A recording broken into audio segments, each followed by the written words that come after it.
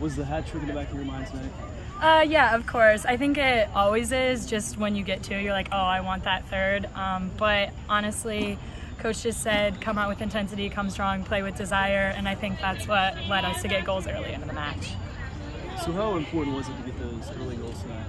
It's huge, and I think that's a big theme for our team this year, is just getting goals at least in the first 15 to 20 minutes. Everyone knows it's hard to play down when you're a goal, and especially for our team, just getting an early goal really puts us at an edge above our competition. Okay, so after your 3 exhibition matches, how excited are you guys to play on Thursday against Belmont? Oh, we're ready. We love that our schedule allows for us to have these home matches. The community comes out, gives us great support, and just, you could ask anyone on our team right now, our chemistry, the vibes that we have going on, it's going to be a good team this year and a fun team to watch and play. All right.